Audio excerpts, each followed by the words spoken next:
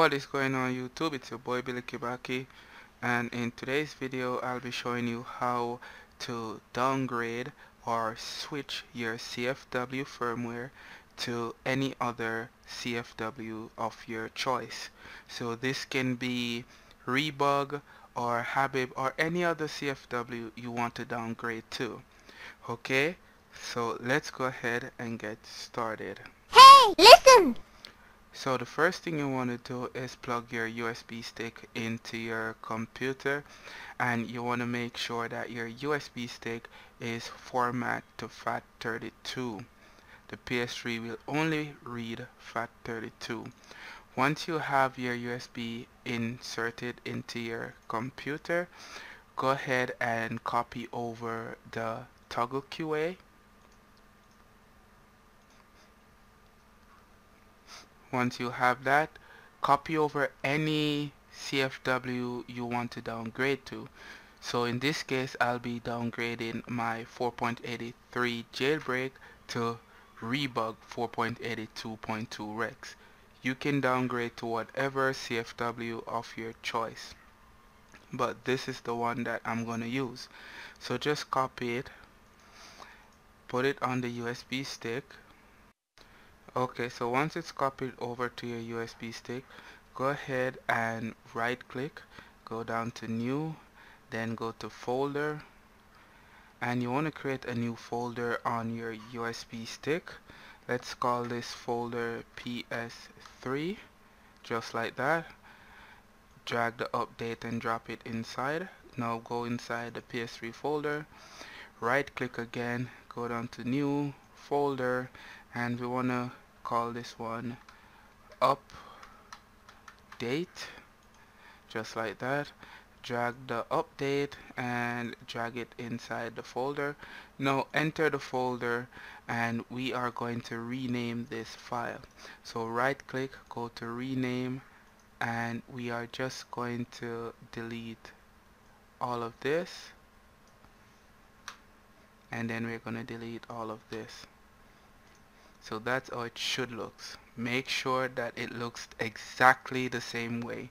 So once you have all that, let's eject our USB stick and let's head over to the PS3.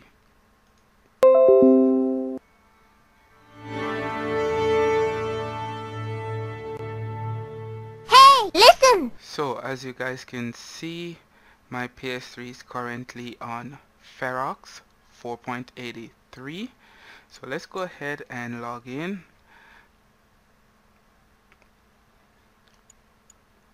Now let's go all the way over to system settings, go all the way down to system information, and as you can see, 4.83.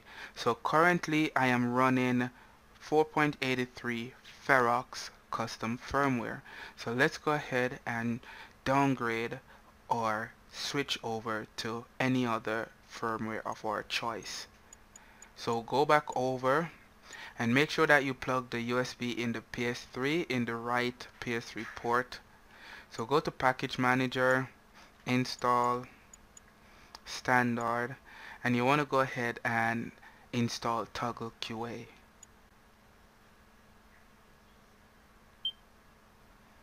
Boom. Okay, once that's done, you're gonna have toggle QA right here.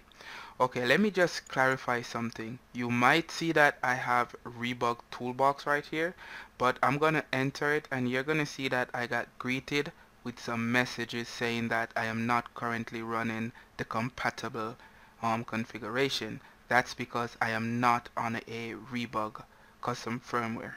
So let's go ahead and just enter it just to clarify some stuff. And as you can see, I got greeted with the message, your system is not running on compatible Rebug configuration. This is because I am not running a Rebug custom firmware. So if I press OK, I will get greeted with another message. And as you can see, your system is not running on the compatible Rebug COBRA configurations. And they're saying that some of the features will not be available, right? So press OK. And as you can see, the functions not available and not available. As I said, this is because I am not running a Rebug custom firmware at the moment. So let's exit this. Okay, so as we did before, we installed the Toggle QA. So let's go ahead and run the Toggle QA. Your PS3 should beep, I think, 2 times and then reboot. If it doesn't beep, you need to restart the PS3 and try again. Once it's beeped 2 times, then you're good to go. So let's go ahead and press X.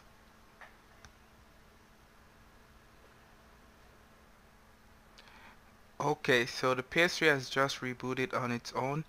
Now, the only way you can check to know if the Toggle QA worked, you have to go all the way over, go down to network settings, and right here you want to enter a button configuration. I'll leave it in the description as well. You want to hold down R1, R2, L1, L2, and then you want to press and hold L3, then you want to press down on the D-pad. Okay, so if you get these options, then that means the Toggle QA worked.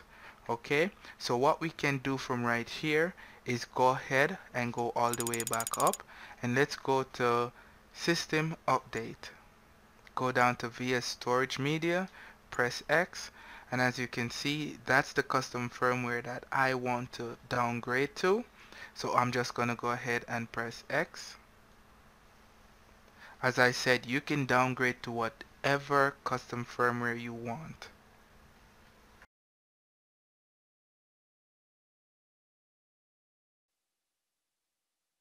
Okay, so as you can see, we are now at the second installation menu.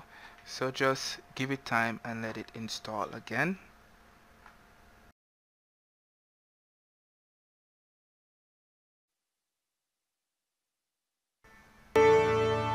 Okay, and as you can see, the PS3 has just restarted, and you saw the Rebug logo just a second ago.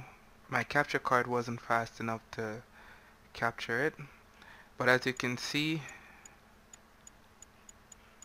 we are now on Rebug custom firmware, and here's my free shop.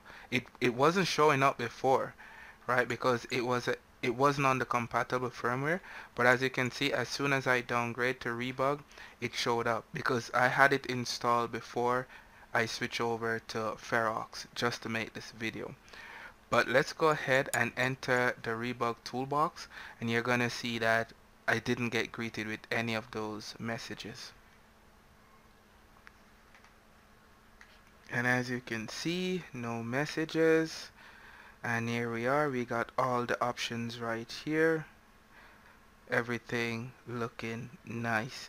And if we go to system information, you can see that the PS3 system firmware is 4.82. So let's exit this. Okay, so let's go all the way over system settings, all the way down system information, and as you can see, 4.82 again. So that's it, guys. That's how you downgrade or switch over to any other custom firmware differently from 4.83. Let me say it again. That's how you switch from 4.83 CFW down to any other CFW of your choice. Okay, so the links will be in the description, guys. If you want Rebug, the link will also be there. If you need any other CFW, you can just Google it.